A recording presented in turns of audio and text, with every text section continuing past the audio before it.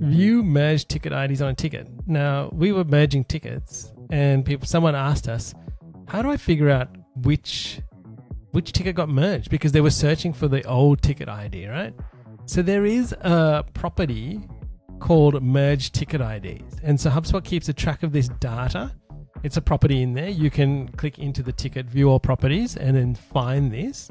And you will actually find that ticket ID in there. And you can, obviously, if you create a ticket view or you're in a ticket view, you can also search by Merged Ticket IDs and you will find it in there.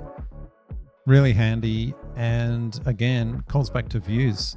For one client that you and I are working with, correct, Ian, we actually created a view that their filter was just based on some specific tickets.